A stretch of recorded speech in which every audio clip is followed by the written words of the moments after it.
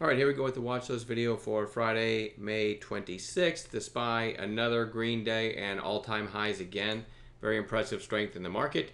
So here's my watch list for Friday. PULM just goes back on watch. I've had this on watch really since this pop, and it's just kind of flagging. I think it needs to get over 3 with some volume before I'm interested, but goes on watch. SPWH had a really nice pop here and flagging. Certainly interesting over 6. We're going to see if it gives any kind of other intraday setup on an intraday basis. Crazy move in this SPI. Look at the volume there, 11 million, and from whatever it was, I don't know, under 50 cents maybe? Yeah, 46 cents to the high was 240. I mean, that's an insane move, but should get some attention tomorrow. So if it can give us a low risk setup, I may give that one a shot, and it may do nothing. BCRX, nice volume spike today. I actually called this today in the chat room, and I hold on, let me get the after hours off of here. Okay, so in the probably 6-7 minutes in, I called this over 650, over the half.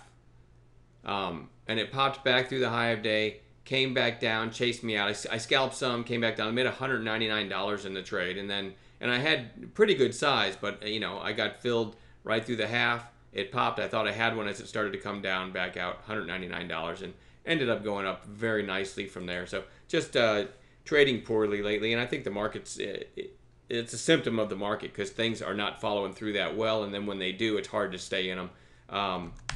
But keeping a steady course anyway. That's SP. Let's see, that's BCRX, NTNX. This one's interesting anyway because of the chart, because you had this gap up here and it's really been flagging. So for that reason alone, it's interesting. But then in after hours, this thing's trading close to 20 bucks, 1961 as I'm speaking. So I like this little flag, and then it's gapping up. Potential gap and go tomorrow, so we're going to watch that one. NK. Yeah, you got a few topping tails here, so I don't really like it, but it's worth watching. Let's look at it on 15-minute candles here. Okay, so you had the big move, and then it put in a higher low and a nice pop, and you're really flagging after this secondary pop. So, you know, if you get up over this 440 area, it might just retake some of the recent highs. So I do think it's worth watching. It looks a little cleaner when you look at it on 15s versus the daily.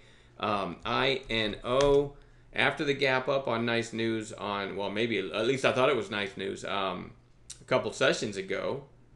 Let's see, that would have been Wednesday. Sold off all day, sold off all day again today. Maybe this one catches a bounce tomorrow. It's certainly not that bullish, but it's interesting.